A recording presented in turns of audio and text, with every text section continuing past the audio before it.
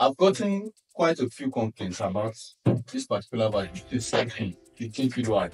Some people will say it's shutting down by itself. Some people will say they are trying to pull a certain amount of energy for it, but it's not allowing it.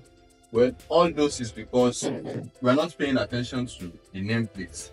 Now let's go through the parameters. The first one we have equalization charging voltage, 7.6 to 58.4. Now what does this mean? It means the battery is fully charged at 58.4. And trust me, you need to let whichever system you are using, be it a transformerless inverter, a low frequency inverter, or a high frequency inverter, whichever machine you choose to use with this battery, that machine must be able to charge to 58.4. If you are not charging the battery to 58.4, the battery is not at 100%.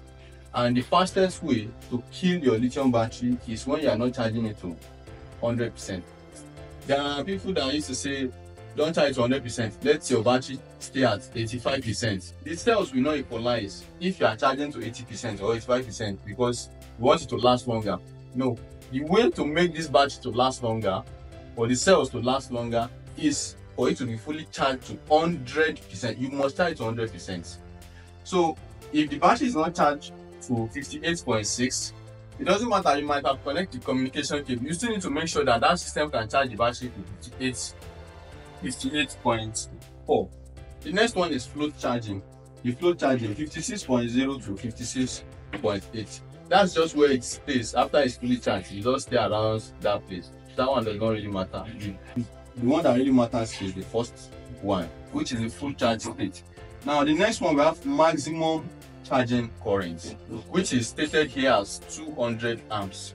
So this means whichever system you want to use to charge this guy, be it solar, NEPA, your maximum charging current should not exceed 200 amps. You can stay within 100, and if you want to charge faster, yes, you can. Let's go up to 200, but don't exceed 200 amps.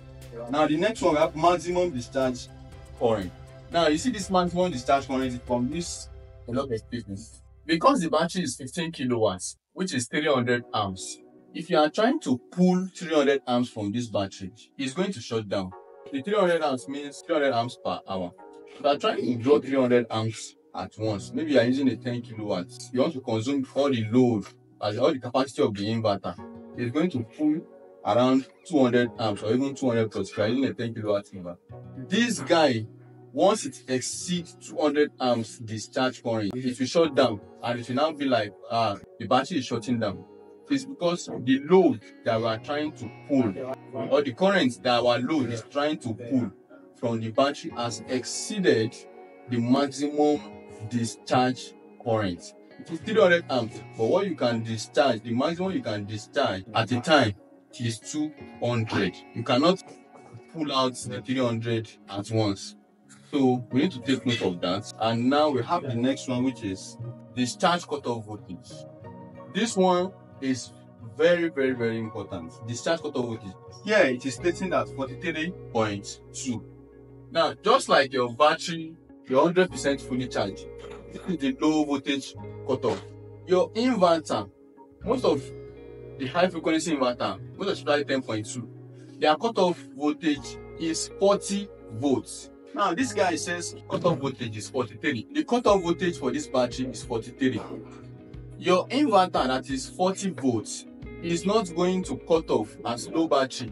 It will try to drain this battery to 40 volts, which the battery cannot go down to 40 volts. So the inverter you are using, you must make sure that it does not, the low battery cutoff of your inverter is not lower than the low battery cutoff of this battery. Your inverter must be around 45 volts. Even if you are using the communication, still check the low battery cutoff. There are inverters that will allow you to edit all these parameters in your inverter. What will happen if your inverter did not cut off at 43 volts is that the battery will shut down itself as a means of protecting itself, because the inverter that is supposed to shut it down, that one is still saying it as if the battery is not low yet, which the battery is low already. So the battery will protect itself and it will now shut down by itself. That is why people used to say we get the complaint of BP, no battery, because the battery has shut down itself when inverter refuses to shut it down as no battery. Now let's check the communication ports. So here we have RS485A, then we have CAN communication, we have RS232, then we have battery link. So let's take this communication ports one after the other. The first one is RS485A and CAN. These two ports are the one that you will use to connect it to your inverter, your BMS. These two are the ones that will link a battery to the inverter. Now the next one is RS232. This one is more or less like mode force. If you want to connect your laptop, you want to configure if you have the app. So if you want to connect to your laptop, if you have RJ45 to USB, then you can connect through this RS232. Now the next one is battery link, which is 2 ports. There are 2 ports here. These ones are the ones that you'll be using to link the battery to each other. This particular battery we can link up to 16 pieces in parallel. We can link 16 pieces together. So if you are putting in battery link 1, you put it at battery link 2 in the other battery. Link 1 to 2, and that's how you form the connection, the continuous connection like that. So this RS485A.